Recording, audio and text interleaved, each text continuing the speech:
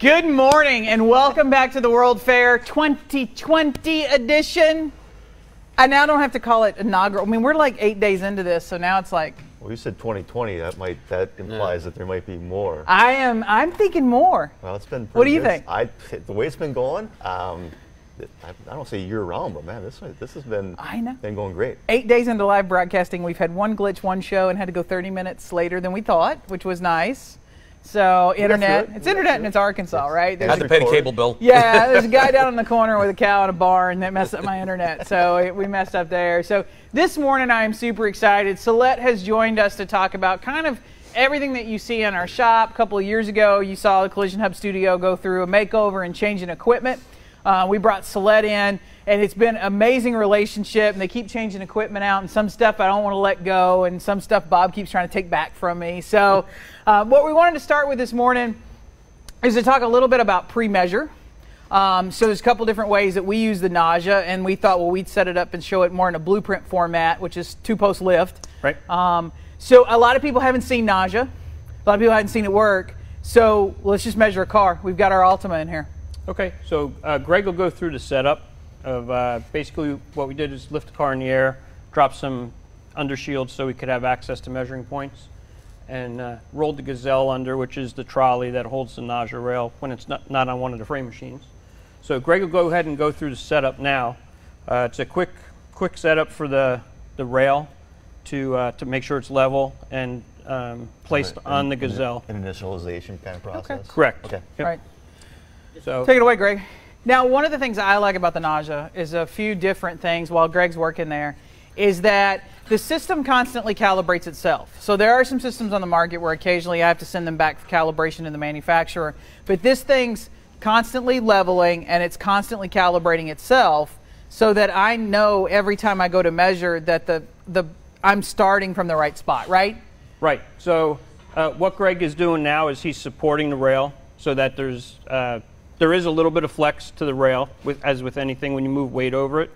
The driver files that are in the program are specific to this serial number calibration at the factory.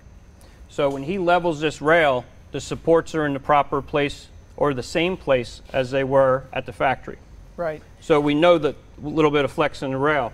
On one side, there's a wheel that counts how far the head rolls. On the other side, there's a laser beam that counts the holes on the rail. So if those go out of sync, we get an overspeed message on the screen that says, hey, something's out of sync. Is the roller dirty? Is a hole clogged? Did something get in one of the holes? So it's always a quick fix. But to actually check the measuring head to make sure it's accurate, we provide this measuring tool with every NAJA. And we'll have Greg show it to us and actually do the measurement so we can see how we calibrate. Right. So one of the things that you can do, so there's a lot here while Greg's working. Keep on working, Greg. We got a lot to talk about, right? So, so Greg's going to launch the software, okay. Look up the car, and I'm sure the audience can see his screen at the same time. Yeah, so we're going to share the screen and we're going to show the process while he's working on it. And I want to step back a couple times because we just did a series. We did, I think, it ended up being a 3-part series on how to choose a measuring system. And we broke down what you got to look at. You and Jason sat down and had a good talk. Each one of those notches on that rail. So my measuring head, so my NAJA has a specific serial number, and that serial number is matched to that rail. Correct. And they are paired and mated at the factory, and they have their own driver file. So correct. Super, super specific. And one of the things that you guys measured is you know what flex is going to be in that rail. So my system is automatically calibrating and allowing for that flex. Calibration bar, please. So Greg entered the measuring diagnostic tool section of the software, and he's going to actually go ahead and measure this bar now, this aluminum checking bar that we provide with the system. Okay. We're going to go into the settings real quick and try to get refresh the duplicating feature. Okay. So to make sure that it's duplicating over to the broadcasting. Give us 1 second, Greg. Broadcasting box. But is by that Arkansas internet thing again? It pretty is. And the guy in the cow in the barn's back out again.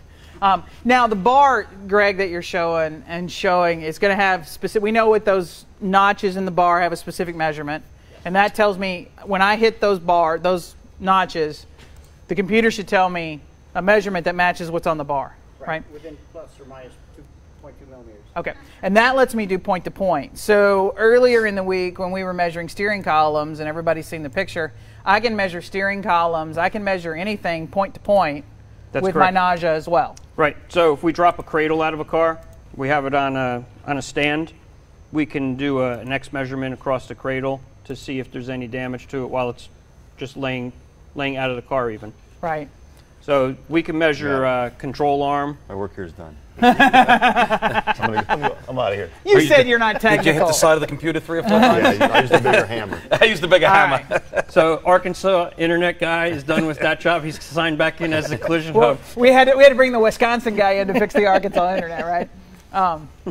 So now he's getting that and making sure. So there we have it, and it's matched up.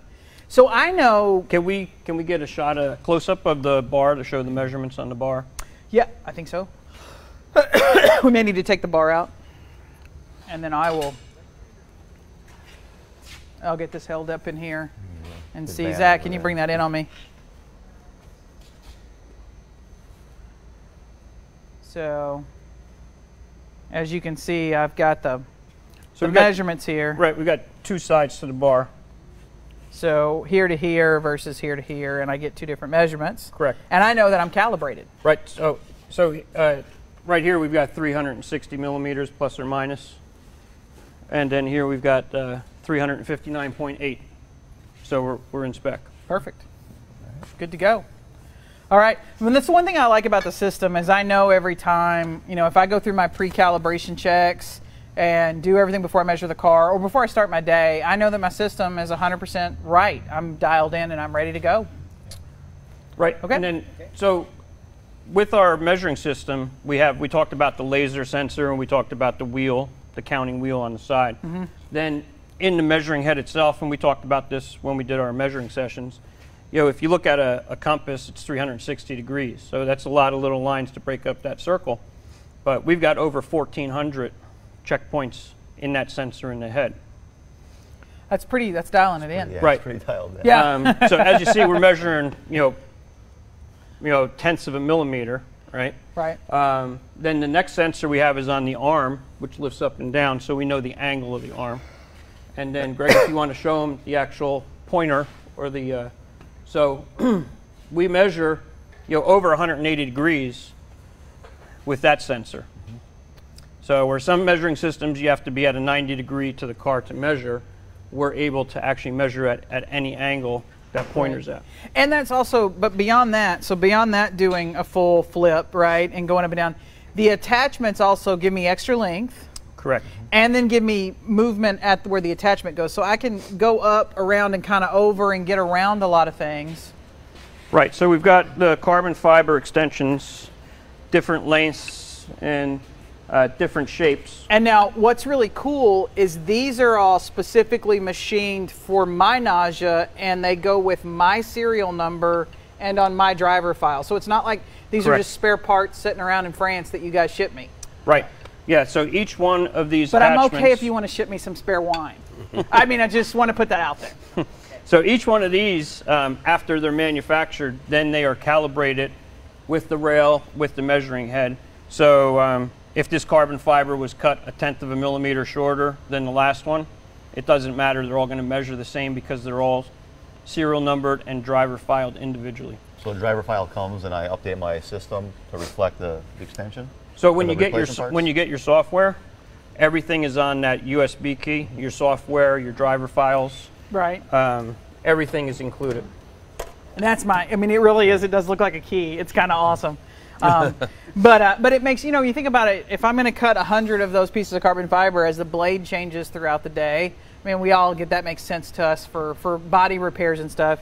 A millimeter matters in collision repair these days, and especially when we're thinking about structure related to ADAS and stuff. So I like the fact that I know that everything here is mine. And I know that sounds crazy, but it's mine, and it's serial number specific. And when you guys look at that rail or that attachment in your system, it says That's collision hubs, and I just think that's really cool. Is, yeah. I think it's really cool.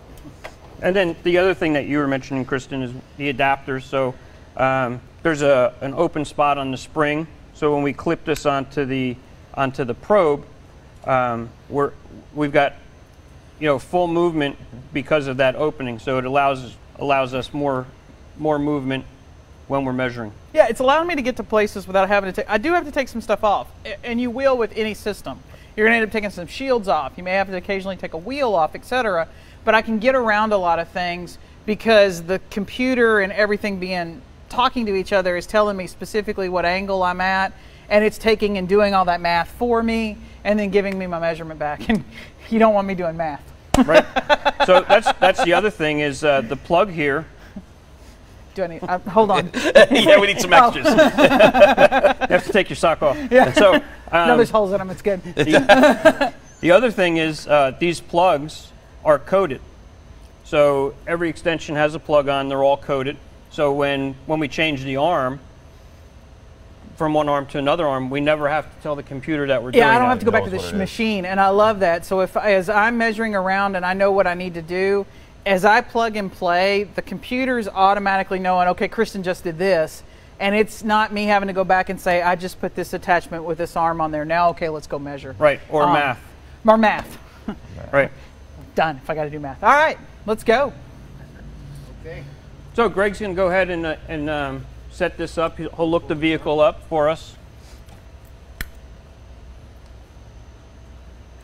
Now let's talk about the database. So NAJA drives other things, right? We use the NAJA database to drive Cameleon, which we're going to be looking at next. Correct. But talk to us a little bit about what you got in the system for people, because a lot of people want to know what coverages does Celette have for measuring. Because I think when a lot of us think Celette, my first introduction to Celette was European shops. Was spending a lot of time with Larry in his shop, right? And I'm looking at Mercedes and Audis and these things, and I kind of had a misconception that that's all you guys worked on. Well, and that was the case years ago, especially for the U.S. market. Europe was different, but for the U.S. market, we were primarily the big European names. The Audis, the Volkswagens, the Volvos, the Mercedes, BMW, Porsche. And then then we got into the Tesla business, but we were only touching some of the market. So then we launched international data capturing. I don't know if I have it. Yeah, we must have lost sound from being plugged in. Sound's okay. probably over at the board. We're good. Ta-da! So he can't hear his signal if he's actually measuring. Yeah, so there's an auditory signal that we're, with the HDMI out feeding to the broadcast, is you guys get to hear the ta-da. We don't get to hear the ta-da here.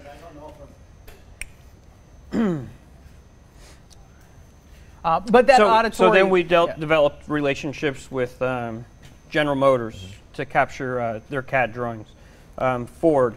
And then there's certain companies that do not allow their CAD drawings to be given out. So in those cases, then we go and we measure those vehicles. So this coming year, we're going to ramp that up even more across the globe. So we've developed a couple new relationships for U.S. market to measure vehicles at. So every day there's more and more data being entered. Yeah. So the NAJA currently is, everything is stored on the computer. So it's suggested that maybe every week you just do an update, pull down the new vehicles. The latest information. Yeah. Now let's go back. Jason, you and Bob had a great discussion on CAD data, and I kind of didn't understand. I mean, I don't think I understand measuring systems fully till I watched that video that you two did. Can you talk a little bit about that and what? Yeah, well, we're building the database based on that CAD file rather than measuring a cross-section of vehicles, which there may be some variation, just like we were talking about earlier about making the adapters themselves. There's going to be some slight variations in there. So vehicle A may not match vehicle B, C, D, E, F, and G, but if we've got the CAD files, then we can build that CAD file specific to the vehicle, and it helps with the accuracy and ensures that accuracy a little bit tighter tolerance. What are some of the dangers if I'm using a measuring system that maybe has just got all of its data because they've measured cars post-production? What might some of the problems I might run into with that be? Accuracy for sure. CAD drawings you're working off is zero tolerance, where there could be shipping damage. Then there's some build tolerance allowed at the factory. So it stacks up. And we had done a demonstration kind of talking about all the different possibilities, and by the time we got done, we had, I think, like close to 10 millimeters, 10 to 15 millimeters difference potentially from, again, that original CAD file. And again, vehicles are built in different locations. They're, like you said, they're shipped. Maybe there's a bolt that's put in, a little bit, there's just a ton of different variables. First, if we're starting with that CAD data, we know we've got that zero line base, and we're solid. And the other thing is, every time the part comes on and off the jig, it wears the jig a little bit. So if it's a jig that goes in a pilot hole, and after thousands of times of the part going on and off it, the jig gets smaller. So now the tolerance is actually bigger. So everything stacks up. So CAD drawings are definitely the most accurate data. So to think about that, if an OE says that 0 is perfect, and I can be plus or minus 3 of tolerance, that means a car could deliver off of the factory line anywhere within that 6 tolerance, right? 3 in this way and 3 that way. So if I get a vehicle that comes off the line and it's 3 a specific way, which means it was still in tolerance, but it's already off 3 because it's not 0, so it's not perfect on where the CAD drawing was, and then I put a measuring system on that car that says it has a plus and minus of 5 to 7, and then they measure it, then that's a big difference. And in the world of ADAS, and it's thinking that I have, ADAS is made with the CAD file, so to speak, and I'm already starting that far off, or I repair to that far off, thinking, well, I got it within plus or minus 3, you're still not there. And then even the person measuring it too, right? So I mean, maybe they're out late last night, or they've been shooting a World's Fair for a week and a half, and so there's a little bit of technician there. So again, it just keeps adding up over time. And so again, garbage in, garbage out potentially. Yeah, and exactly. so we want to make sure that we're dealing with the. So where are we at, Greg? Well, we have a base measurement here. We can continue to measure the entire car if you'd like, but as you can see on the screen, we have the center section measured, and the cradle in the back is completely measured. How we looking? Looks good. All right. Well, this one was, if we flipped it around, or if you saw it on the pre-fair shows, this one is a rear end hit to a brand new Altima. This is a 2020, Jason? Yes. Yeah, so 2020 is in the system. I see a lot of people posting, I got a system that still doesn't have, or even I think some of the estimating systems don't have some of the 2020s even in it yet in the estimating system. So we have the repair data that we need for a 2020 Altima. So that's a Nissan product. That's not a Mercedes-Benz, or an Audi or whatever. So we definitely can get those measurements. And this is quick and easy for Blueprint. So you can see how fast Greg just got the measurements. It doesn't take me very long at all, much effort to know when we talk about pre-measure where I'm at with the car. We got to, Larry, do I just pre-measure the cars that I think are going to have problems? No, you should pre-measure or pre-repair measure every vehicle that you work on in the shop, unless you know the history. I mean, if you bought the car brand new and you've driven it and stuff like that, and you haven't been in an accident, then you probably don't have to measure it because you know the car. Or if it's a brand new vehicle that had some sort of damage coming off like the truck and just scrape the side of the car or something, and you do some cosmetic repair, probably don't. But anything else, you don't know the vehicle's history. And many times you'll find that it was repaired once before, either properly or more than likely, probably somewhat incorrectly, and there'll be issues there. They could have hit a pothole, had somebody replace a tire, cars hit in the rear, and you're like, well, how does this damage happen in the front? And that's where you first notice a loss, or the information that you get from the consumer or the vehicle owner on how the accident actually occurred. Oh, no, I was sitting at a stoplight and someone hit me in the rear. Okay, why? We have some issues with the front suspension. Oh, I hit a pothole 3 weeks ago. I had to buy a tire and rim. Oh, okay, well, that's not, I can't let that car go. It's never going to take a wheel alignment, but now I understand what's going on, because what will happen is a tech will come in, he'll get involved in the back of the car, and never look at the front in many cases. And that's why you have to get it up in the air. You have to look at everything. Right. You do a comparative measurement of certain items. You measure suspension. Because if I measure suspension components or suspension mounting areas and I find an issue, I'll know up front. I won't find out at the end of the job after it's been there a week, 2 weeks, 3 weeks. The wheel alignment guys gets it and goes, okay, you fixed the back, that's great, but guess what?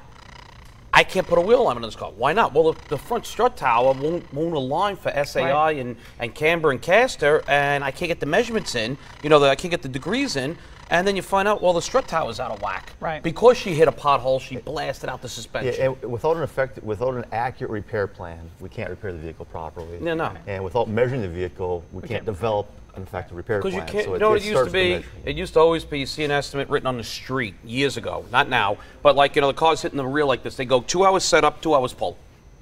And then you go and you go, okay, I'm not pulling anything because I'm changing the rear body panel and the quarter panel, which are both damaged with the taillight pocket. What am I pulling? It's for my floor pull, Larry. You know what I mean? There's no such thing as a floor pull. But so here's the important thing. I would love to say that you're going that while I tell you need to pre-measure every car, that you're going to magically get paid for that. I can't make you that promise unless you want to do RTAs and go to court and do some of those things. But I'm still going to pre-measure the car because it's the right thing to do and it ensures. Now, when I do pre-measure the car and find damage, well, obviously then it's a whole different story. So I want to make sure that the measuring equipment I have in my shop facilitates quick and easy measuring without taking up the bench. But I don't want to buy a bunch of different systems and have that. That's a lot of cash flow for shops to invest in.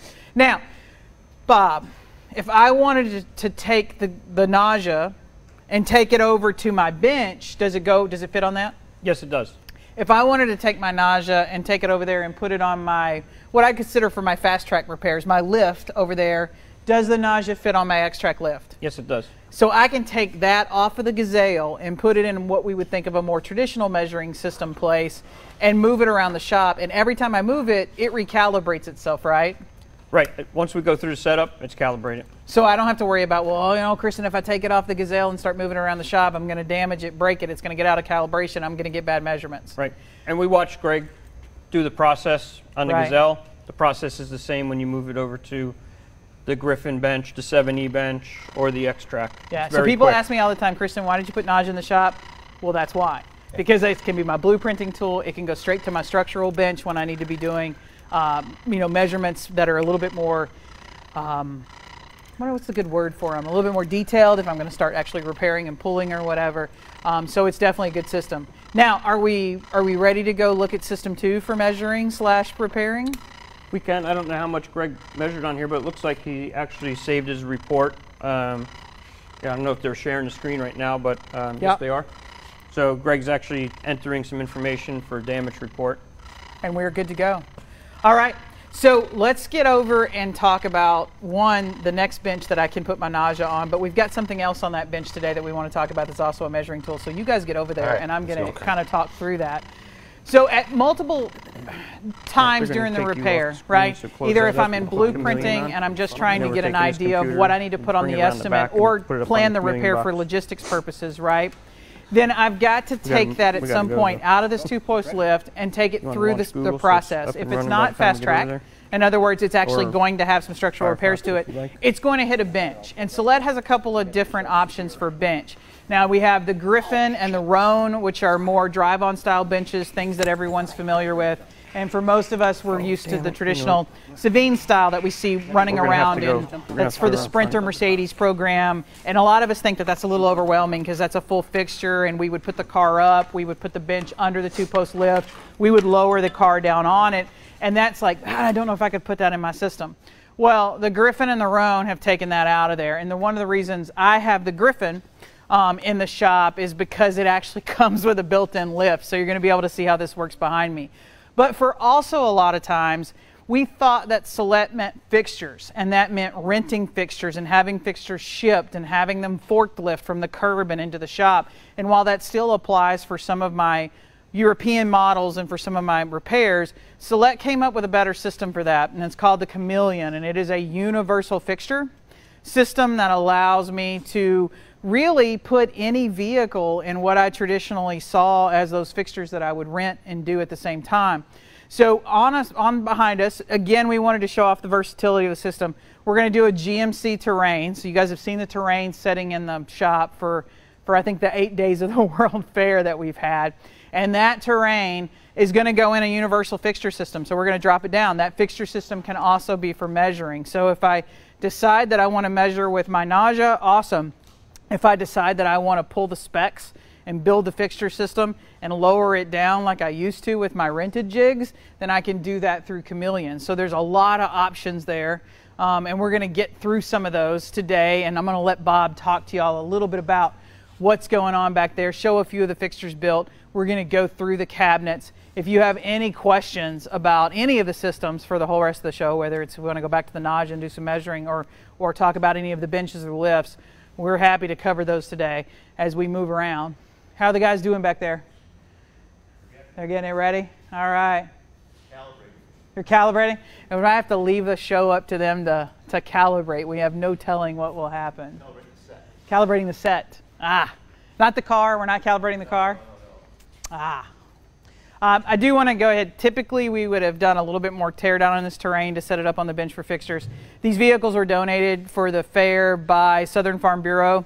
They will leave us next week and go back to the yard for selling, and so we didn't want to damage or hurt the ability for Farm Bureau to get any return on their salvage, so we definitely wanted to get these cars back in the same condition that they let us borrow them in.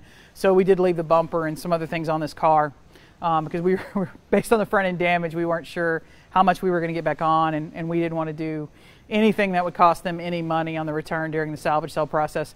Again, a big thank you to IAA, so Insurance Auto Auctions, for helping facilitate that with Farm Bureau and deliver the vehicles. They've been doing pickups and drop-offs for us for the last couple of weeks to get ready for the fair, to make sure that we had the right vehicles in here to show all the different systems, meet all the OE obligations that we had throughout the week.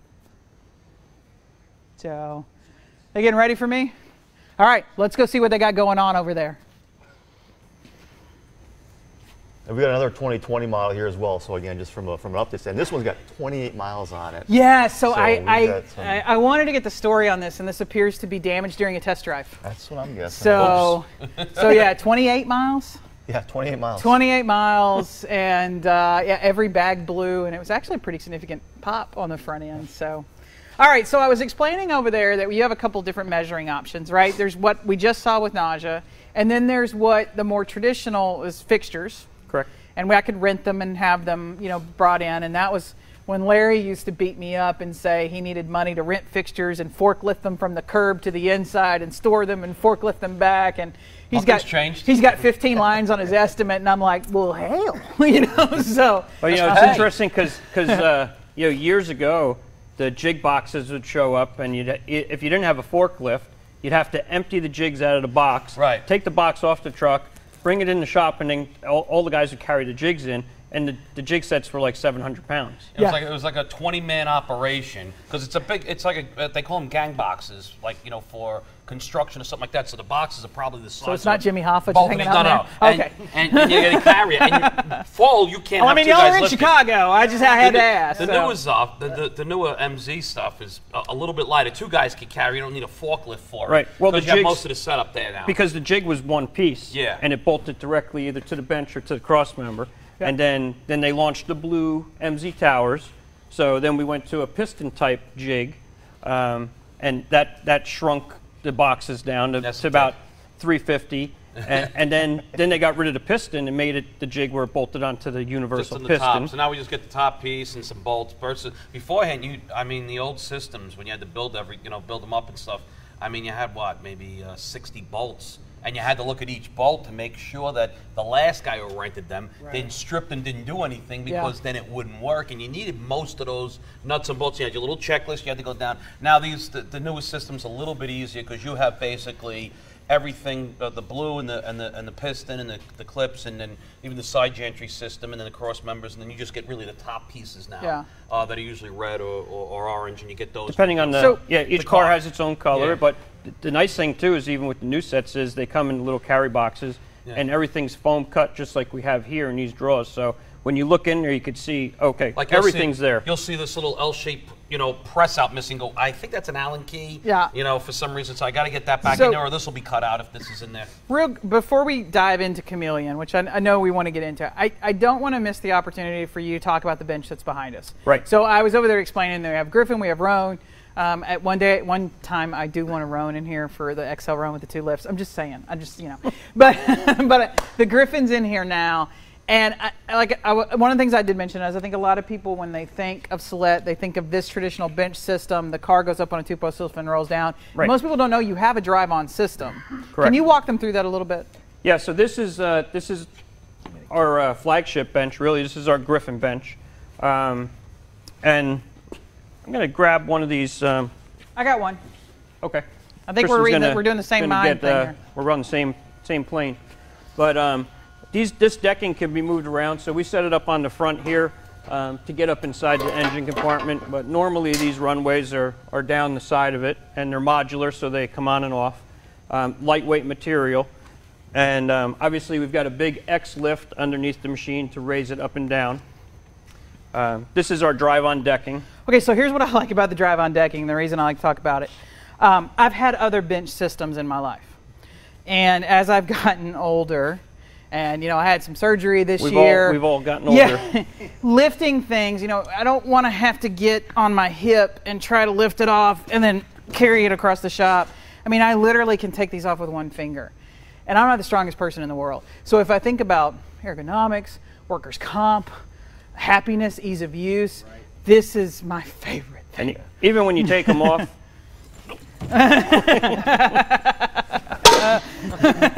they're easy storage. Yeah. They stack up nice and neat. They're not real big. So yeah.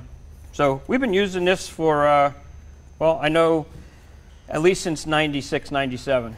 Yeah, I think when you first put the bench, I almost hurt myself. So Greg was here doing the install, and I walked over and thought it was going to be like my last bench, and I go, I got this. And I almost like smacked myself in the nose because it ended up being lighter than what I thought it was. But that being light, my clamps being built in there and not having to do, and being able to just kind of have all that in one place and drive the vehicle on. Right, so I don't know if the camera can see it, but the silk clamps stay in place even when the decking is on the machine. They slide back on an angle, so the decking would be here, allowing you to drive past these. So I can get the car, I don't have to ever take those off. So that's another thing that I don't have to lift and manhandle and mangle and try to get done. And it's fantastic. So I get all of the benefits of that bench that I was so used to thinking, but in the format I love, which is drive on. Right, so we can actually take that roll around bench and actually put these lifts in it. On all the newer benches over the last probably 8-9 years, they all have the bracketry and the rolling guides for the lifts already built into them. So at the factory, when the benches are built, they're all built the same. They all come off the same line. And if it's going to be a Griffin, it goes to the right. If it's going to be a mobile bench, it goes to the left. So and then with the lift in there, I'm sure, did you cover that? Not yet. Okay. But we will. Right. Yeah, we'll do that next. So come on, Bob. normally with the traditional roll-around bench, we have to have the car up in the air, and the bench moves underneath it to align it, and the car comes down on top of the jigs. Well, with the drive-on bench, we use this inner lift, and we left it up in the air so that we could see it. We didn't fold it back down flat inside the machine. But we could grab the control, Greg. The lift actually moves within the bench. So the lift goes backwards, forward, and it goes side to side, allowing us to line up the car to the jigs. So so Jason and them, they always make fun of me. If I don't get the car on the bench just square, just right when I'm driving it on, because I'm usually on the phone yelling at somebody while I'm trying to put one on the bench. So if I don't get it just right, I can move that myself and make my adjustments. Correct. Jason's like, yeah, that's how we get your stuff on the bench.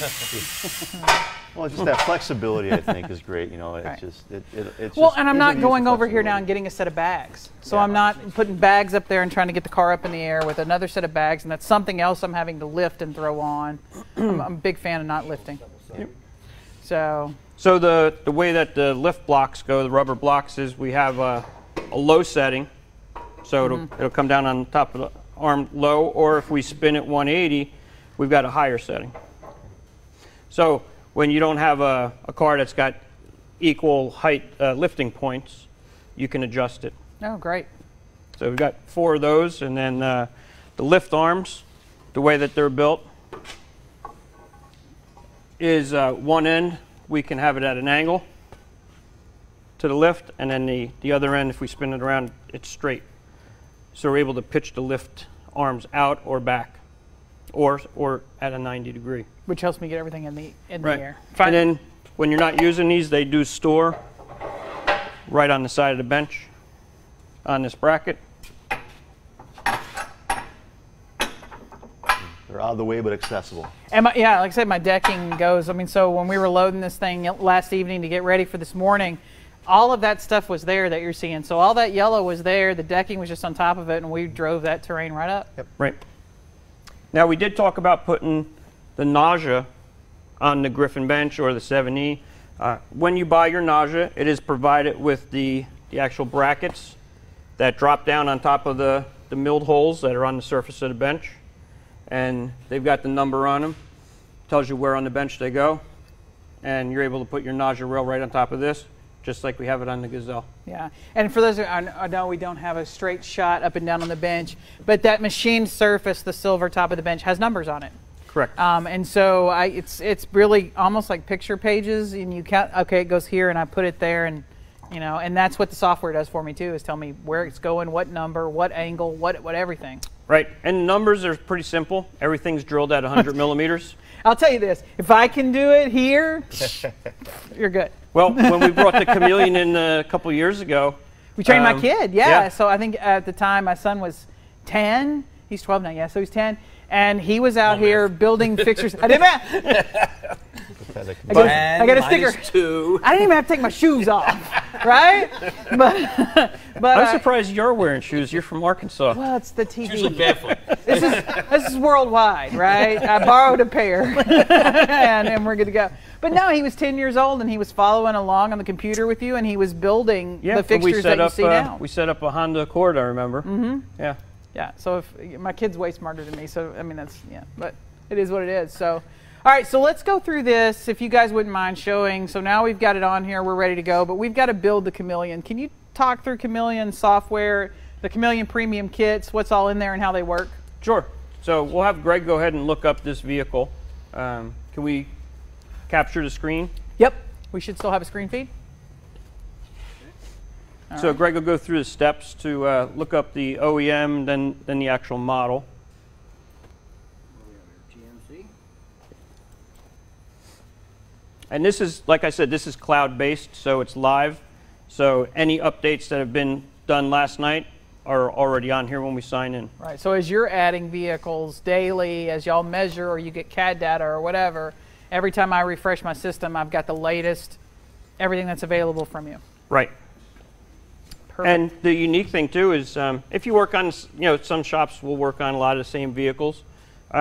Once you set this car up and you save it on your account, your last settings will be there for you.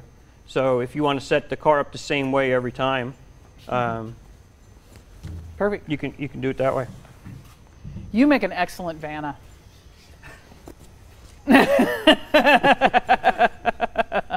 Larry, how much for that on an estimate? I'm just kidding. That would be per each Cameleon you would charge. So that's my opinion on that one. Somewhere right now, people are writing me questions. So what did he say? I didn't get it. What did he say? What does he say? Right. Somebody muted Larry. That's every show, Bob. That's that little delete line there.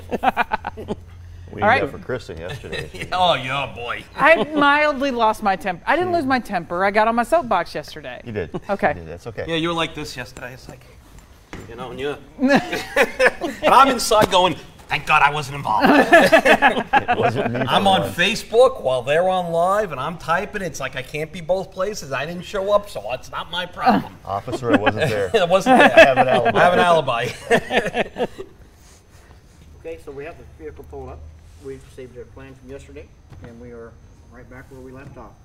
So on the screen here, Oh, sorry. we can. She's checking Checking for questions. I'm sorry.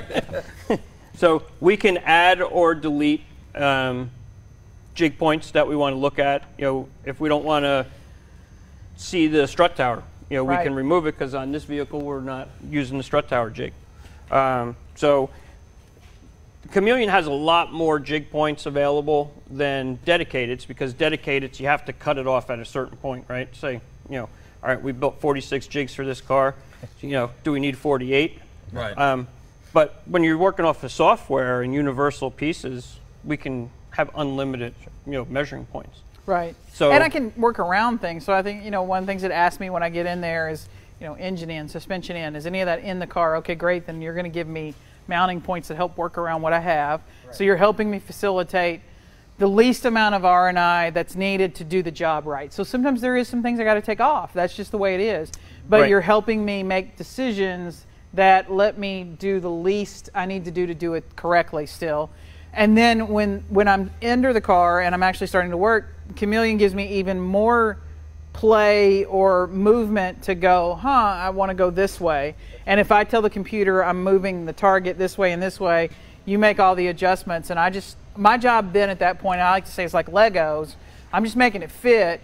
And then you guys in the system are doing the math and telling me what my measurements. And okay, you're good. Or no, you're not. Right. So like an example would be dedicated jigs. Sometimes you run into like a brake line, right, Larry? Right. You got to take the brake line off because the jig has to go up there and get passed around that brake line.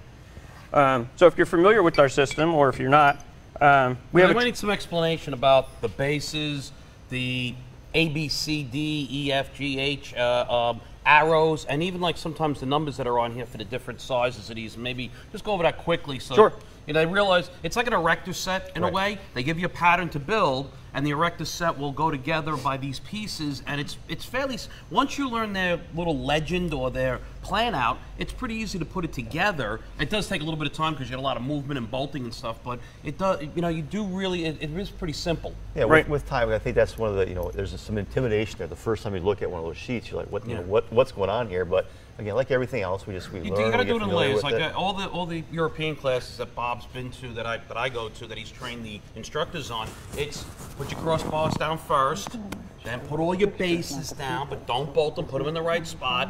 Then put your tubes in and stuff like that. You work and you build layers, and it's so much easier when you do it that way instead of trying to just build the entire thing in one spot each time, and you realize, oh, this is facing the wrong way, or I made a mistake. So you read left side to right side. Sometimes you're looking at it quickly. But if you look at a setup sheet on Cameleon, or if you looked at setup sheet on dedicated jig, there's no reading, right? Everything's pictures and numbers and letters. Don't wait, that's for me. No math. Hold on. And there's no math. It's like for animals. You match the giraffe with the giraffe type of thing. You went shopping like that. Well, this is you match the A to the B, and and it tells you where to put it. So it's there doesn't have to be instructions in all different languages. It's basically you're reading the picture, right? So like Larry said, this is the MZ tower. So when you look at the picture, well, Greg's on the different setup sheet, but you'll see the blue tower. I took it to the map. Okay. Now the blue tower's got a lot of information on it. Okay. By the way, this was also how we held the steering columns for measurements. Same. Yes, we actually jigged it up on there. We jigged the steering column. I just want to be clear that that's how versatile the system is. We made our own Cameleon. So the one thing is we've got this triangle here. Okay. Some people call it an arrow. I like to call it an orientation mark. But on the setup sheet, it'll tell you, does the orientation mark go to the inside of the car like this, or the outside of the car like this, okay? Because that gives us a 50-millimeter swing, okay? So it allows us, our engineers, to adjust accordingly. This one here, if you were able to look at it, says it's an MZ80. So it means from the surface that it's sitting on to the center of this top hole, because this MZ tower has 2 holes in it, to the center of hole number 1 is 80 millimeters high. Okay, so when it says MZ80, automatically you know, hey, it's a short tower, right? So this one's a 200, and so on the bottom here. Same thing, from here to here, we've got 200 millimeters. Okay. Not that you have to measure it, but that's what it means. And then over here by Greg, we've got a 140. Now, you start getting used to them after a while. When you do it enough times, you know which one's a which. Right. There's more adjustments, so that's great. So I got the 50 depending on where I point my arrow. But the base plates for Cameleon also offer more movement, forward, back, right, left. Do we have one of the base plates? We could grab one out of one of the bottom drawer of this one here. So I think if you look at the car, because we do already have this terrain and fixtures, if you look at the car down the side, you can see where we have the towers, and the towers are the different heights, and they're on the base plates. and you can see those base plates and how they fix, and having the cars underneath there as well. So these towers have their own set of measurements in them, and then they go on these base plates that offer me even more adjustments into the measurement. Right, so when we look at the piston and the MZ tower, this is all equipment that the shops have had in the past. Okay, so the only thing that we're adding now is the base plate, the slide plate, right? And then the MZ tower gets bolted to that. But we've made it pretty easy. If you look here, we've got a yellow column and a green column for our setup, right? And if you look at the actual slide plate, we've got a green side and a yellow side. Again, this is why I have the system. Okay, this is built for Arkansas. I just want to know, when y'all were designing this, were y'all over there talking, were the two of you over there in France going, we got to make this work for Kristen, so we're going to need color codes? And then, yeah, like Greg said, the other thing is they are marked for left and right side as well. So we've got the L on each side of it for the left side, and then we've actually on the yellow plate here we've got an F with an arrow to the front. Oh, I thought that meant food. Oh. I kept setting my lunch in front of it on the bench. So as Larry was showing you, they slide, length and width for your different settings. Then your MZ tower will get bolted on top of it. Your piston slides in. Tells you what plate to use. We have 4 different universal plates. And then this is starting to look like a dedicated jig almost, right? Yeah. And then on top of it tells us what adapter to use. Yeah, basically here and here is like the dedicated jigs, and then this is for the most part, there's a lot of these adapters that are different from the normal just bolt directly here, or maybe sometimes you have that washer that has to go on there sometimes. Gives the opportunity for clearance. Yeah. Right. Well, it gives you the universal clearance because it's not dedicated to it, so it's a little bit different. Correct. Now, I can use fixtures for measuring. In fact, that's Celette, you guys are 1953, I believe, is my first fixture bench comes out. Right. So fixture measuring and fixture, has been around for forever in a way, right? Y'all, I think right now I haven't found anybody that started this before you guys did. But there's more benefits than just measuring. So when it comes to actual repair, especially with today's cars, fixture gives me repair benefits. What are those? Well, I mean, there's a couple of different things here. One is you have it locked into place. The car's not moving. I mean, there's very little pulling being done to vehicles nowadays, which sometimes you're inducing more damage into the vehicle or introducing damage to the vehicle by trying to pull it, now, and not holding it. So a timeout there, because I remember you came down and did a class a couple of years ago, right? Yep. And if I don't anchor the car right, if I just put it in some pinch weld clamps or whatever, and I start pulling, can I put more, like what Larry's saying, can I put more damage in the car than I'm taking out? Yeah, of course. I mean, that whole measuring and pulling strategies approach, you really, again, not just like, let's just start tugging on this thing and see where it's going to go, right? We really need, again, that repair plan to go through the whole process. You have to see what's there. Listen, most guys will make a mess out of most, like that F2, I mean that 2500 series pickup truck that we had here hitting the nose. They'll make a mess out of that frame. One, they don't anchor it enough, right? Or they don't have the proper anchoring equipment. I don't care what frame equipment they have. And you saw a lot of this when you guys finally got on the Ford program and you built jigs for the first time for really an American pickup truck. Yeah. And that anchored stuff in, and you could really see diamond or twist on those vehicles, and you could see if you could or could not remove it, because in fact you might be able to remove it, but then you can't stress relieve everything, and it actually winds up bending itself back into place again. So that's what they don't realize. So 6 months down the road, you have a truck that's all twisted up again because you can't release all that molecules that way, and it twists back. That high tense steel, overnight it creased back on. They went from after 50, they pull it. 40, 50,000 psi. Now they're up to like 60, 75,000 psi on these things. They're a non-repairable type of steel because they're not high strength low alloy anymore. They're almost dual phase in a way. Now you have a vehicle like this, and we know the underside is good. We obviously can see the upper portion is a little whacked out of place. We didn't really get a good picture of it, but you can see it's all smashed in. So we know we need a rad support, maybe the front portion of the apron. We're assuming we didn't measure, we didn't do anything, we didn't go crazy because we can't pull out the suspension if the strut tower is in the right spot. But let's say I was working on this car. What I would do in this case is there'd probably be no pulling to this. You know, everyone thinks I'm going to pull. Well, I'm changing the rad support, the upper tie bar. I'm changing the baffle. That's both smashed. Providing the strut tower is in the right spot, which I would put the jig in there for the strut tower after I remove the suspension out of the way. If that's in the right spot, what am I pulling? Right. Nothing. But now if I'm going to go put the rail in, I hold the rail in place. I have maybe one in the front here holding the front rad support, holding the front like this one. Rail in place. You know, the front bumper reinforcement. So now I know all my stuff's in the right spot. If I resistance weld maybe 2 spots and have now a B-Tech or a helper come in, hey, here's the magic marker marks, finish welding this off. He can't screw anything up because it's locked in place that you can't move it. If I'm doing a B-pillar and I weld a few spots and I have the side gantry on and it's locked in place, you can't screw it up. So 2 things that you just mentioned. Are you sure? Are you sure? Yeah, you can. Yeah. So 2 things that Larry mentioned there. Just squeeze the trigger. Call me over. 2 things that Larry mentioned there to answer your question. So the first advantage right there is you've got that fixture. You're holding that part in place. So you get a little bit more action with your hands. You can make adjustments.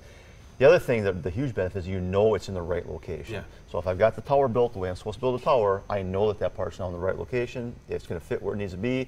I've got I'm looking at the 3-dimensional measure, which I really like about it, because when you're looking at this, some of the systems where you kind of got to visualize in your head like the measurements, try to like put it together. This one, it's there or it's not. Right. If you're working on a vehicle, and I'll give you an example here, and you test it out and stuff, and this is supposed to fit in here. Yep. This is a bolt on the car or something like that, and this is supposed to fit in here, and it's doing this. Well, I know, number one, if this can't slide up into that spot, I'm hitting it, I can't get that hole back in here where it belongs. I know, one, this is too low, and I can see it's forward. How many millimeters it is, I don't know. That's the one thing you don't have with a jig system because it just fits directly. Well, I'm going to cut you off real quick. Go ahead. Because we do know how far off it is, because the slide plate. Greg, can you take them to the report? So on this software, this one will give it to you. We can actually enter the data off the slide plate. So we put the jig in place, we enter the data that we're reading off the scale, and it gives you the difference. And it'll actually allow you to do a printout for damage. So this is the first jig system. That'll do a report. That'll do a damage report. Right. So sorry to cut you off, Larry. That's okay. And when if I remove this rail with the bolt or this I don't know, maybe it's something built onto the rail that fits in here, but I remove it and I put the new rail in with this on there. When I lay it down and this is in the right spot, now I'm locked in place. This can't move anywhere. And let's say I have this at the front to hold, like, the front bumper reinforcement where it bolts onto. That's locked in place. This can't move. I've had a lot of people buy cars back because they weld stuff in the wrong place. They replaced the parts. They even did the replacement procedure correctly. They just welded it in the wrong spot because they thought, I'm going to fix it on the floor. Maybe the technician didn't weld it in the wrong spot. Maybe he measured it, maybe he set it up, and then he welded it, and he got some heat torque from welding it, and the part moved as he was every weld he did, the part moved a little bit from heat torque. With jigs, you don't get that. Yeah. With jigs, you eliminate all heat torque, and it keeps the part in the position that it's supposed to be from beginning to end. So I want to think about, so right now what I'm hearing as an estimator is I'm going to have my setup process, I've got a measure process, and now I also need to be thinking about an anchor plan before I get to figuring out what my pull times might be. So I was going to say if we did pull some on this. So I got 3 things to think about before I start adding pull time. And does my anchor plan make pulling easier? Like if I get anchored right, does it allow me to pull a little easier than if I'm anchored wrong, where I'm pulling against the whole vehicle? Because let's just say, for example, the strut tower was out of whack on that side. I would have this side of the car with a couple other anchors on it, plus I'd have on the floor pan in that area it anchored.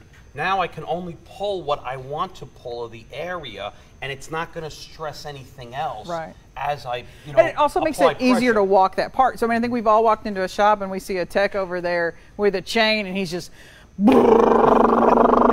you know, and he's and he's doing it all day long, and you see, you know, the pickup truck's been on there, or the SUV's been on there for 4 days, and this guy's coming in 8 to 5 every day going, brrr, brrr, and all he's doing is just jerking the car back and forth in the machine, and it's stretching, going back, and he hasn't moved it a millimeter, right? You know, except he's punched, you know, massive dents in the side of the railway. I know, I'll just hit it. Let me get a bigger hammer, and I'll hit it harder. Hold on, here I come. Wait, I got a dent now in the rail. Oh, now it's staying in the right spot. I mean, you know, it's because, I mean, no one really teaches how to do frame repair. No, and that's you know, we used to tell techs, you know, when we would teach at the insurance industry, when we talk about pressure and what was on it, I mean, as insurance adjusters, we were saying, hey, if you're getting up above 1,500 PSI on your pull tower, you've done something wrong. You haven't anchored right. If you're really having to crank it up to pull the car, right. Either your anchor plan is wrong or that's not movable, cut it off and let's replace it. So that's most of the problem. They don't anchor the car properly, so no matter what force or what you're pulling with, it's not going to work. I mean, I need it anchored properly to be able to pull it properly. Comments on the sound effects. We're getting everyone's laughing. Right. Like the motorboat. Right. So, I nailed it. So, yeah, like Larry said, I just wanted to do that. We're not in the bed. Stop. Come on. Go over it. So if like Larry said, if we're just sitting in 4 pinch well clamps, when we're pulling on this front rail, all the pressure's going through the rail, down and trying to get to that anchor point. It's another collision at that. Yeah. So we're stressing the whole car. A few years back, and I think Doug Craig was the one who had to write this when he was at Chrysler at the time. You know, you had the Jeep and you had the Dodge Dart that were out. And they told you, you can lift it and hold it, or even clamp, but you can't pull by the pinch well clamps. You have to anchor at suspension mounting areas with a, you know, with a bench system. Right. So you couldn't pull by the four, you know, by holding it by the 4 corners. It's like back in the old days. Now I'm going to show my age a little bit, and you guys will laugh. It's like the old Corsica. You know, you go to jack it up, or the old Datsuns. You go to jack them up, and the rocker panel would crush. Right. Like, oops, I should have jacked it there because it's not strong enough. And they told you can't hold it and pull it. You have to grab something in like the engine cradle bolting area, or move that bolt, put that a different bolt in there, hold it from there to be able to pull it, because it's not strong enough in those rockers. And that's American cars. So this isn't the, you know, the highfalutin Germans need to put all these jigs up. You got American cars that are built this way. Right. I mean, look at most of the Chryslers. I think back when you were at iCar, you had written a whole article about the DP600 on most of the front rails. It doesn't want to move. You're basically chopping and changing a rail. You're not pulling it. So, you know, you have all these higher strength steels that aren't going to move, and you need to make sure you're very accurate when you put the stuff together, because these cars are so strong nowadays with motors and torque. You got that torsional movement of the car. If you're off by a couple of millimeters, you might snap, break, rip, or tear something that was, you know, not intended to be that way. Yeah. So we talked about anchoring into like a mechanical, you know, point, and that's basically what this one is. So we've got our flat jigs for underneath the car, our angled jigs. So this could be like a suspension point, and we could set this angle at any angle, any height, and we give you the selection of bolts as well to replace, because, you know, we need a longer bolt to go through this jig and into the car, because the one that came from the factories is normally not going to be long enough. And then we've also got this type of jig for the end of the frame rail, and we can show you the assortment of parts. Yeah, so I mean, if we'll get in here, I mean, it really is, as you go through it. I've kept all my paperwork. You should be proud. Everything you need to know, all of the parts. Well, it's math. All of the parts are in the system. All of the connectors, everything's labeled in here. So that as I'm following along on the software over there, you know, that Greg's got pulled up, I can come in here, find the number, the exact call out. It's like an erector set or Legos for me. That's what my kid kept going, this is like a Lego set, this is cool. Because you just follow along with the instructions over there. You know, as you look at that screen, on the right-hand side of that screen is all the parts I need with the parts numbers. I think there was a post that went out on LinkedIn yesterday. A shop had just gotten their Cameleon kit in, and this was one of the things that they were like, check out the wrenches. Well, that's another nice thing. They give you the right wrenches with this kit, so you don't have to go back and forth to your toolbox to grab a socket, a wrench, or anything like that. They already gave it to you, so you have it. And notice, you guys don't give us impact guns, right? No impact. No impact sockets. No air ratchets. No. Why? Because you're not supposed to use. That's how guys break their equipment. Is they use impact guns. They're supposed to be, you know, snugged and tightened by hand. Right. Now, granted, somebody a little bit smaller versus a little bit larger might tighten it slightly differently, but you don't have that amount of force that's going to start stretching these bolts and start tearing these bolts up, or even the mounting areas, by cranking down on them. So that's why, you know, they're showing you that you have to use hand tools. Don't use air tools and stuff like that. It's just not going to work. You're going to ruin your equipment. That's also what ruins a lot of times the bolts that go down here. There's a plate, for those who don't know, that attach and stuff, and you twist that around, and you got to buy new plate pieces. You shouldn't be making sounds with that. Yeah, no. Doesn't belong over here. Yeah. And the cart, I mean. Oh, look, I can make like music now. Here, get different sound there. This is not for whom the bell's tolled. I had to get him on the origami last week where he was trying to do it. The carts are real nice. You got this extra tray here. They move around, you know, so I can put the parts here. I can build on top of it. I got, you know, the rubber padded surface on the top. They roll around the shop very well. Everything's labeled for me again, serial numbered. So and there's all cut out, so you know. Not so much you know where you're putting the stuff back, but if something's missing, you know what you're looking for. Right. You know, there's a little cutout. It's like I like sometimes wall unit stuff or tools and stuff. You go, oh, I'm missing my pliers. Where did I put those? You know, like so you can see it. Well, anything else we want to cover on Cameleon? Greg, you want to add anything? Well, while you guys were all talking, I was here. I mean, I just went through the. He was actually working. He was working. While we're BSing, he's actually working. No, there were other folks who were watching on the screen, and they can see the Cameleon screen. So I went through the program and and showed them the different viewpoints that we have available. Okay, good.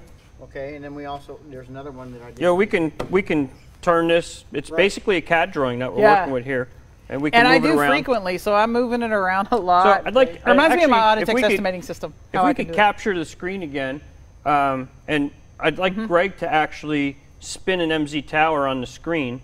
Okay. And maybe no zoom pressure, in. Greg. No pressure. No, that's easy. Maybe zoom in a little bit on one and flip it around. But the thing is, we talked about like that bracket that's holding the brake line, and with the dedicated jig, we got to take that off. Well, on Cameleon, we have a couple choices, because now we can slide the MZ tower side to side on the cross member. We can spin it, so we just click on the orientation mark on the screen, and we're actually able to turn that MZ tower. And every time we turn it, it gives us a new measurement here on our slide plate. So we're actually able to manipulate the jig a little bit to come in from different angles, or even different heights. We can add a height extender on here. If you want to maybe grab a 120, Kristen. Now you got numbers now. Here we go. The big long one. Or a 65 or something. But this one, AD 120? I'll just go around the clock here with the we can. MZ tower first.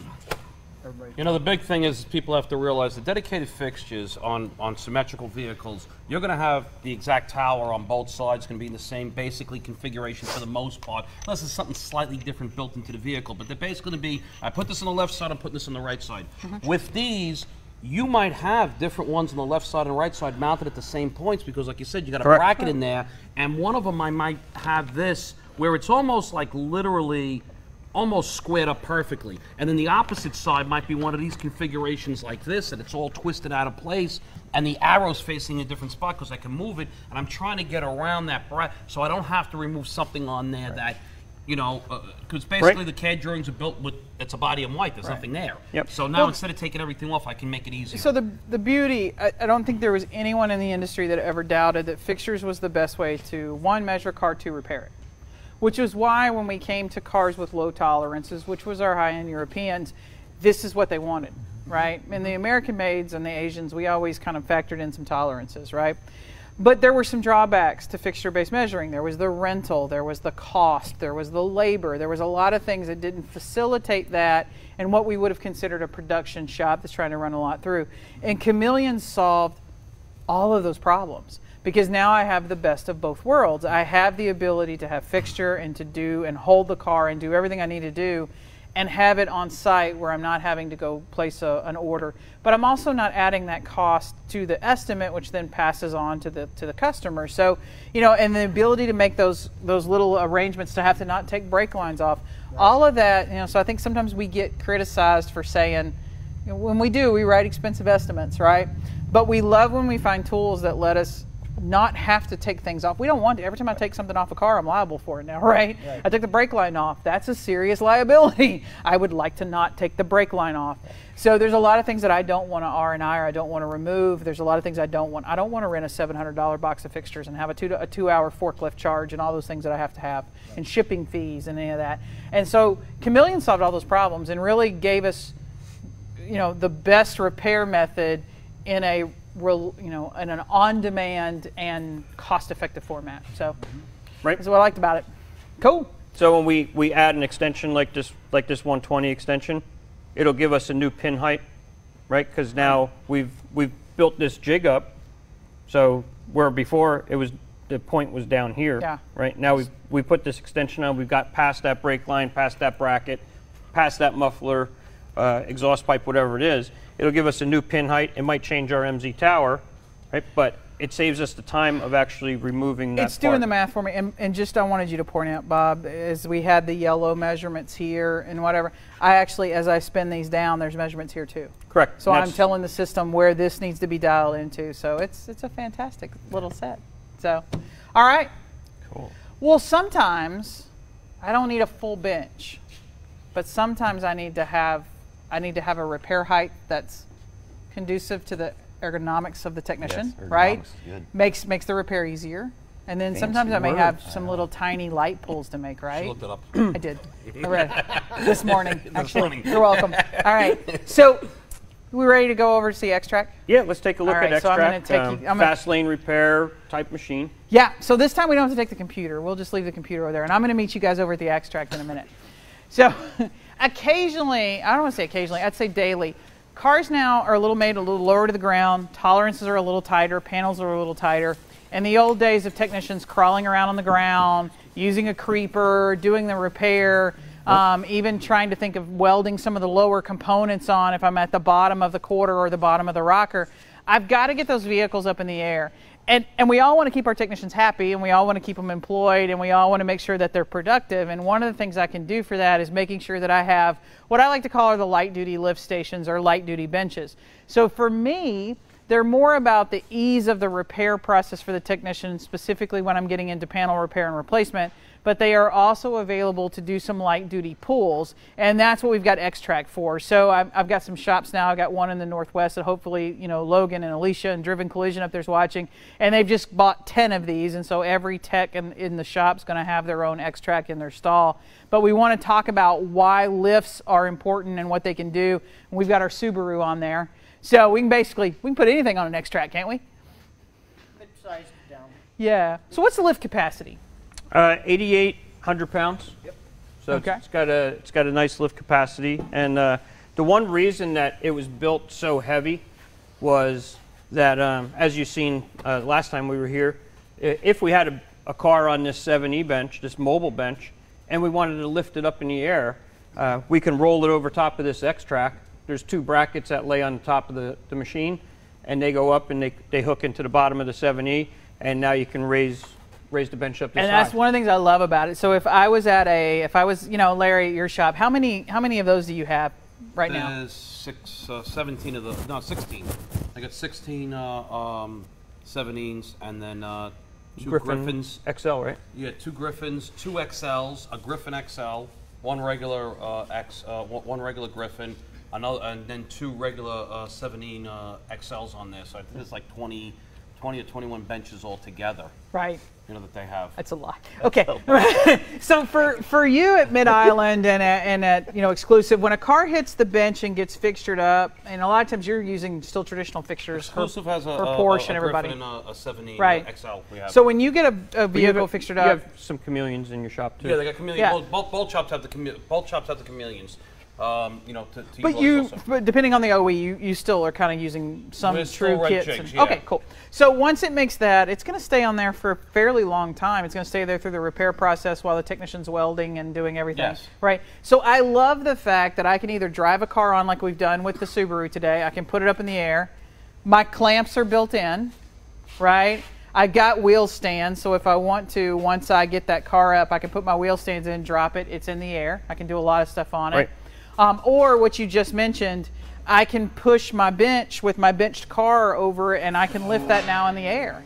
And so that can stay through the whole repair process, and the technician, now that's a much greater work height, because Jason, we were talking on the welding show about welding arms and getting in places. Well, if I've got that car down on the ground, some of these lower rocker panels, quarter sections, hard to make those welds. Yeah, that flexibility again, I think is key, in that ergonomics that you mentioned. And again, it's keeping our technicians safe. It's a little bit easier for them to work around it. It just, that flexibility just is just fantastic. It's a conducive work environment. Yeah. Right. So the unique thing with this system is when we drive over the bench, the wheels end up in the actual brackets, and then we lift the car by its wheels. And at this point, we would clamp this car with our sill clamps as the wheels sit in these pockets. So it's a quick system. We don't have to take the wheels off. We don't have to raise the car off the bench. We actually bring the sill clamp to the height of the pinch weld. Right. And my NAJA goes on this one too? Correct. So if you look here, this is the standard size sill clamp. And then if you want to work with NAJA, then we've got the higher clamp. Okay, so for the higher clamp, we would use the wheel stands, which we see in the back there.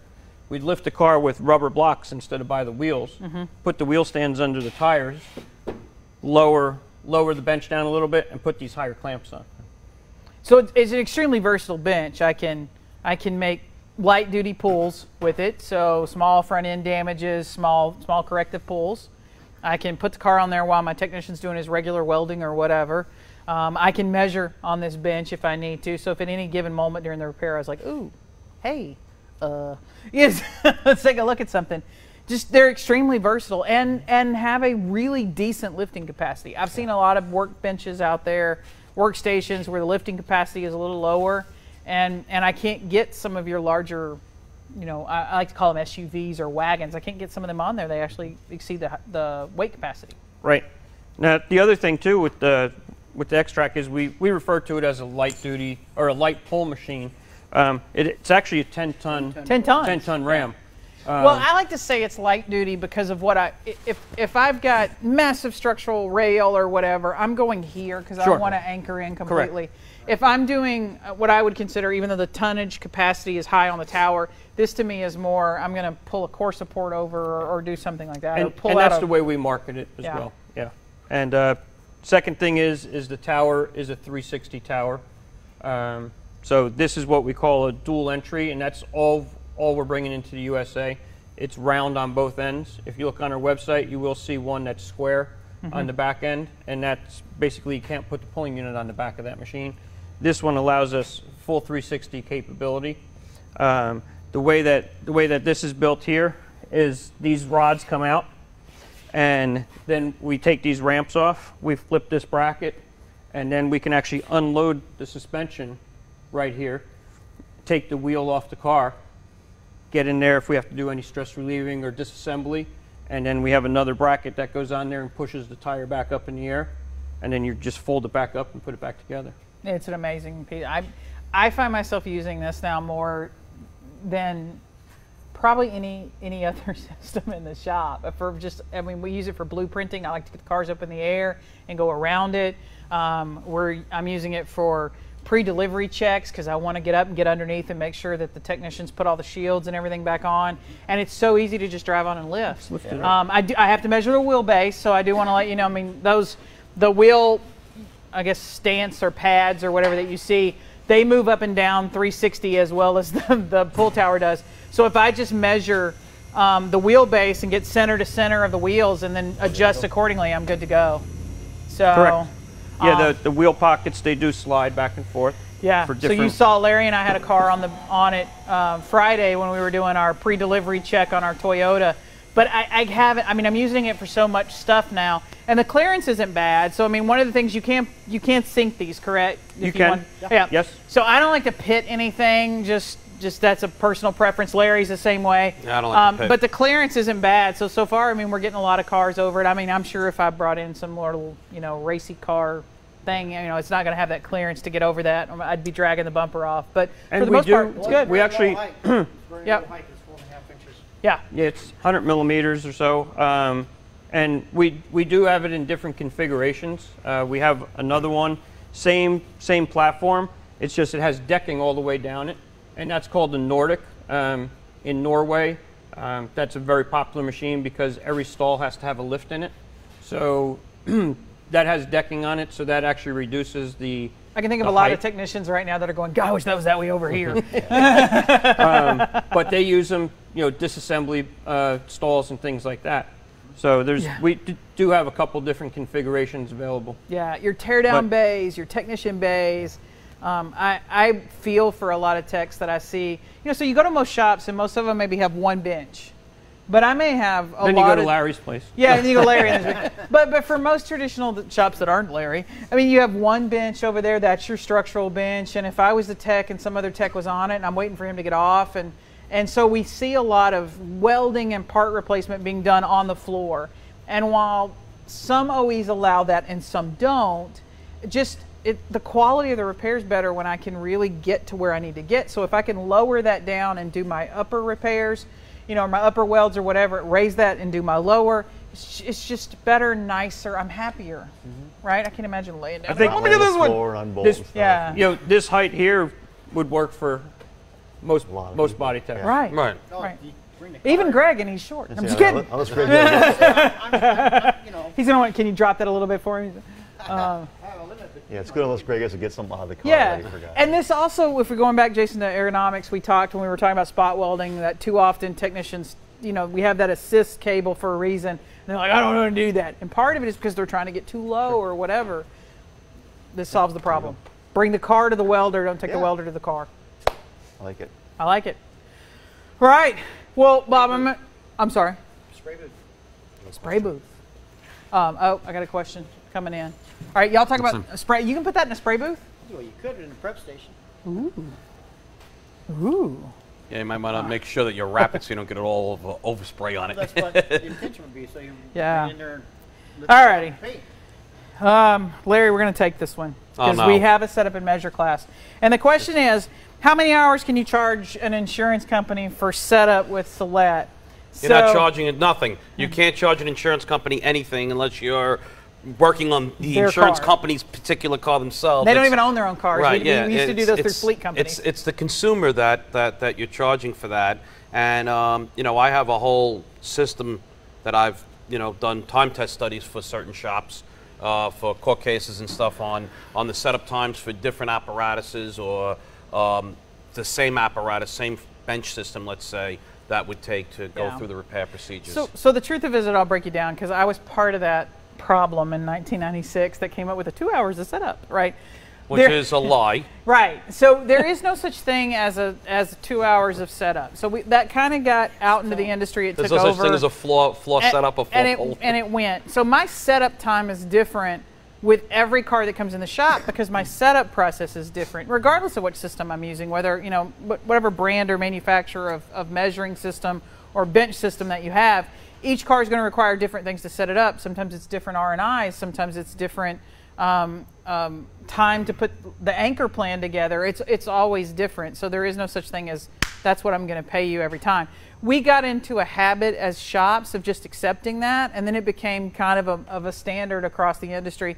And we're going to have to take that back because as EV rolls out, the setup processes will be drastically different. So it already is with most cars, but it's going to get drastically different. So what you need to do is make sure that you're breaking things out. So I have to do all the R&Is necessary to see the car and see what I need to do. I have time to put it on the bench, right? That's not free either.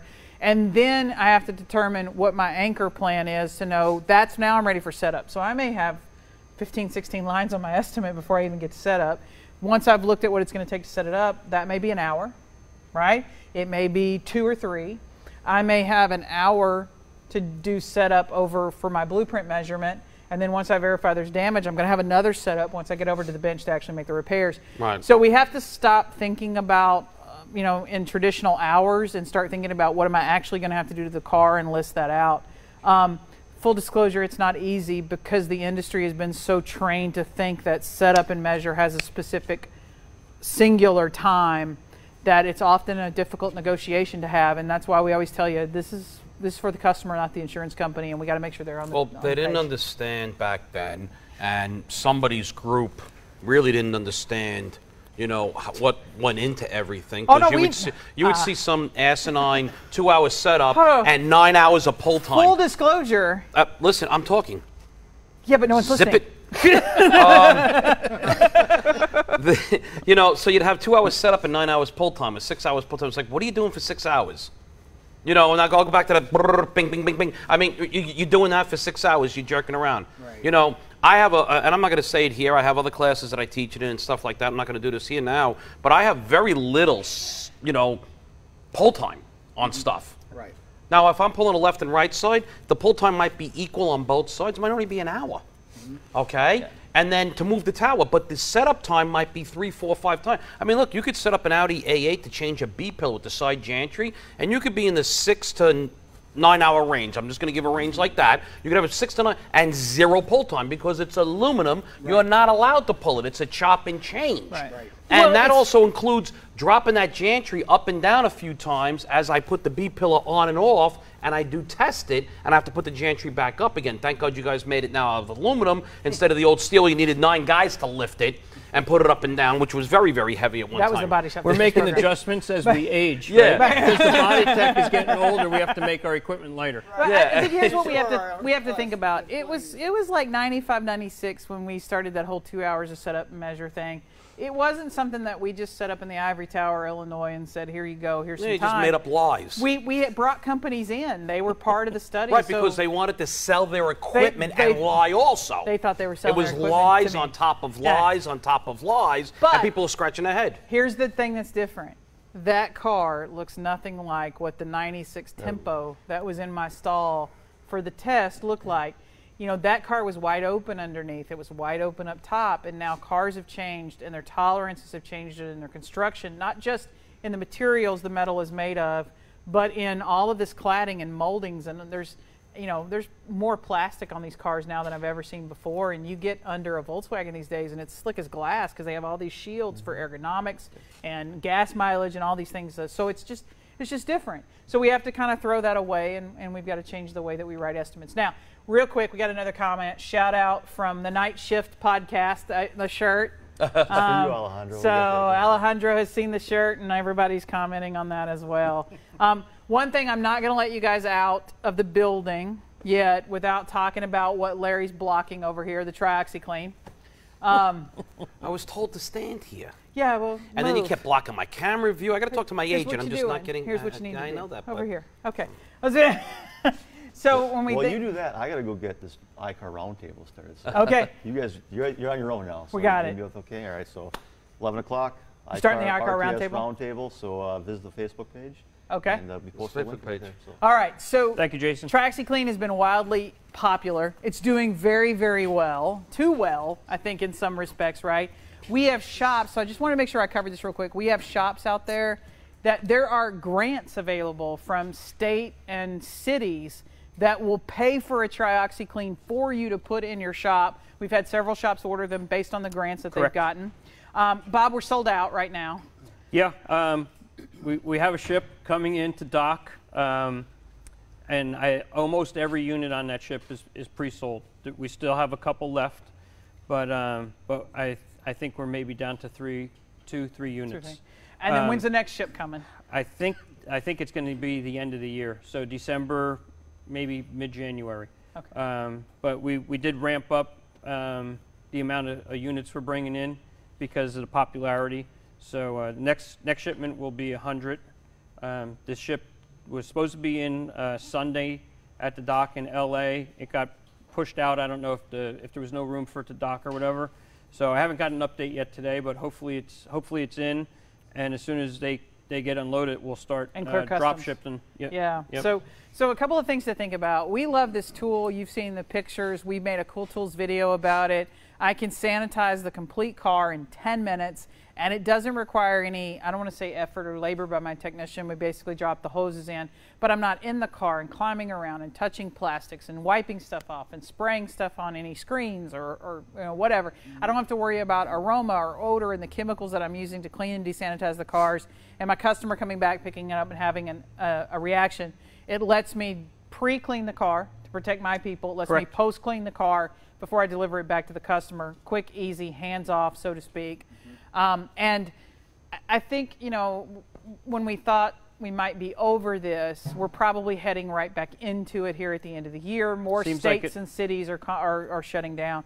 Right. So we just want you to know that while we're sold out now, we got more coming, but please be aware that this is actually a tool, that there is grant money available if you will go, you know, so do some research. You may have some state grants, some city grants we found. There's some federal grants out there that because this is a COVID cleaning and sanitation machine, that you can get a grant and get it out there. Now, once you get this machine in there, we've had some shops that are doing some amazing stuff. They're cleaning daycare vans as a side business right now. So police cars, ambulances. I was going to say the police cars, that's a big one, you know.